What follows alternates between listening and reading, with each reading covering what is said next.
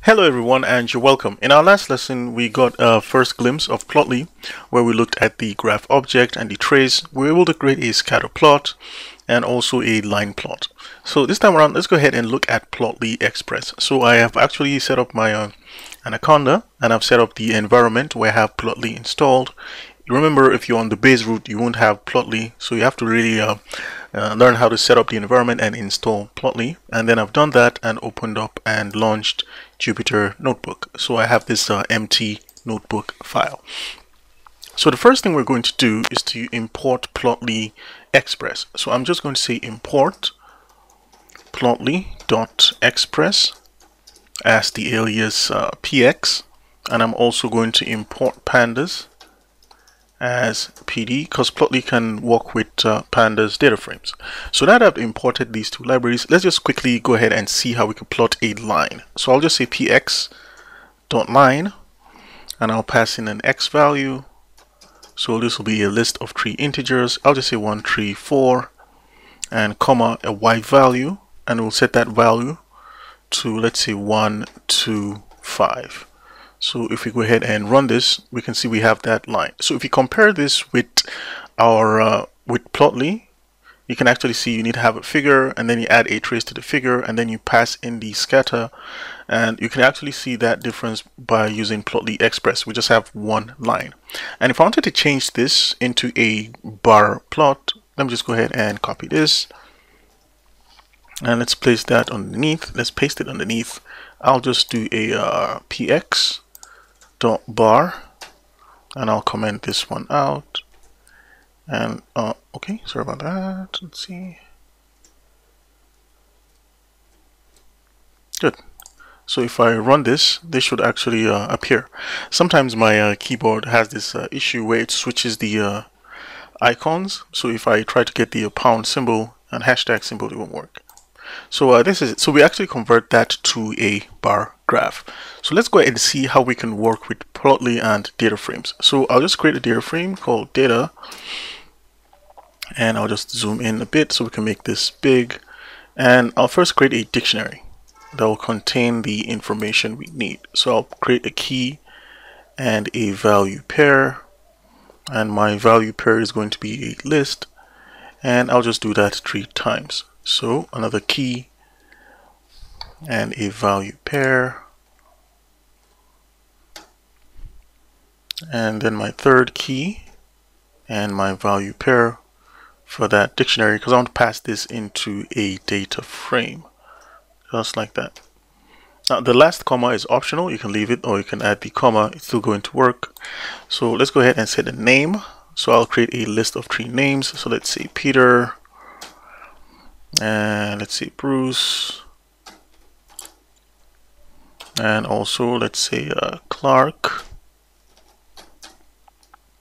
and then finally let's say Diana, and I'll create an age, and let's set this age to let's say 21, 44, 55 and 100, and let's just create a score. And let's set this score value to 34, 33, 50 and 66. So now that we have that, let's just go ahead and run this cell so we can actually have that data. So since we've imported pandas, let's go ahead and create a data frame out of that data. So I'm just going to say df is going to be equal to pd dot data frame, and I'll pass in the data I created right there. And if I want to see this, I'll just pass in df, so you can see we have that data frame with the index.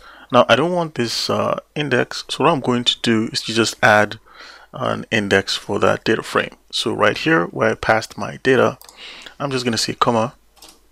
So for the index, I'm going to set the index to let's say first, second, third,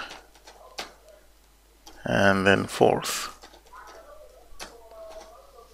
So now I've had that index, let me just go ahead and run this so we can actually see we've changed that index, which is great. So if I wanted to create a scatter plot out of this data frame, I'm just going to say px.scatter Since I'm using Plotly, remember the S is kind of lowercase.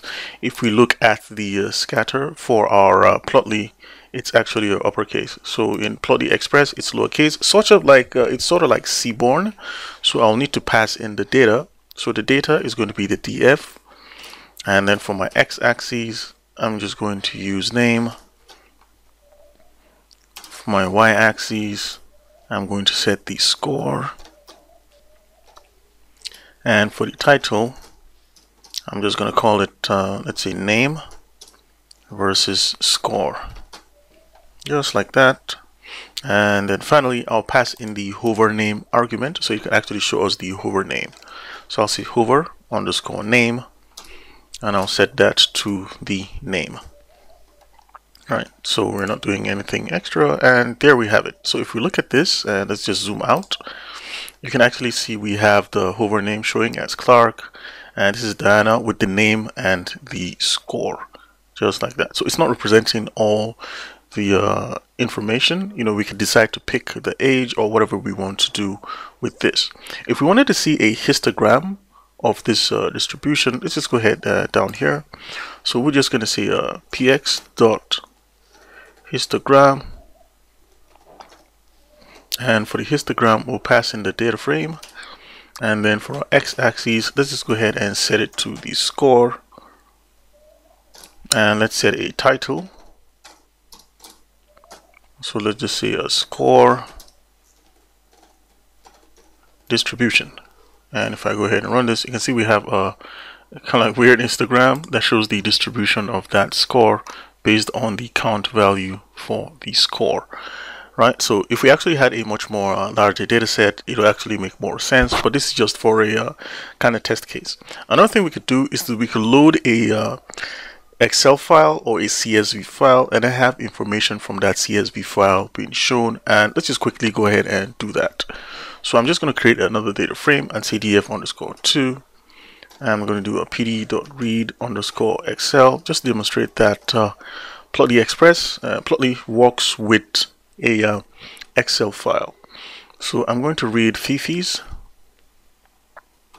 underscore cake underscore star dot xlsx, which is our Excel file, and let's go ahead and just run it so we can see the information we have in that Excel file. Remember, all our files are located in the chapter 2 folder, so you can actually open up the folder that contains all the files we're going to use. CSV files, Excel files, all our source files are in the chapter 2 folder. So if you open up the folder for chapter 2, you can find all these files over there. So now that we've loaded that data frame, and that frame is super working fine, let's go ahead and create a bar graph out of this cake data frame. So I'm just going to say cake underscore df is going to be equal to px.bar. Now I'm creating an object called cake underscore df, and I'll pass in the data frame df_2, which we just created. For the x-axis, I'm going to pass in the name. For my y-axis, I'm going to pass in the price. I called it price decorated, and I'll use the double quotes, just like that, for price decorated, and I'll get rid of this so we don't have that error. And also what I'm going to do is to set the color to one of the columns. So I'm just going to use type. So if we actually look up, I want to use the this to use a category. In Seaborn, this is like the hue function. So that's what that's going to do. And then for the hover name, I'll set the hover name to name.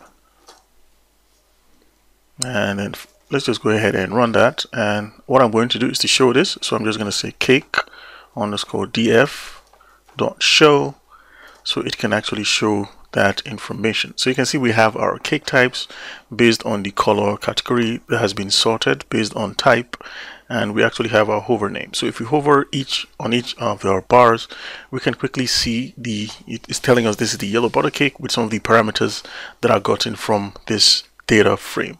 So that's one of the awesome things that makes Seaborn quite that makes Plotly quite interesting is that you can use Plotly Express and have very beautiful graphical presentations that are interactive, and you can actually go ahead and set this.